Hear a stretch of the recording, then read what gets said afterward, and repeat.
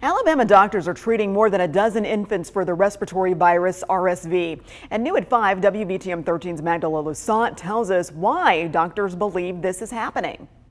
It's not something we're used to seeing at all. The respiratory syncytial virus, also known as RSV, has 16 children seeking care at Children's of Alabama. It truly is unprecedented in the literal meaning of that word.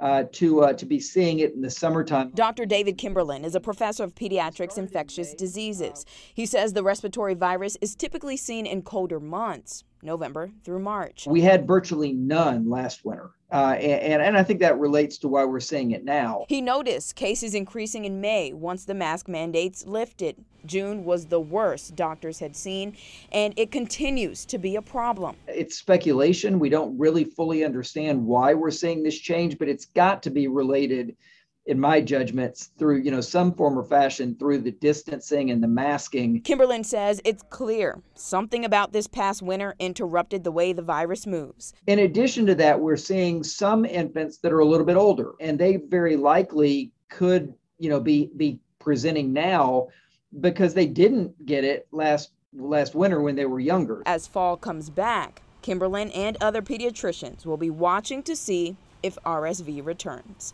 In Birmingham, Magdala Louissaint, WVTM 13.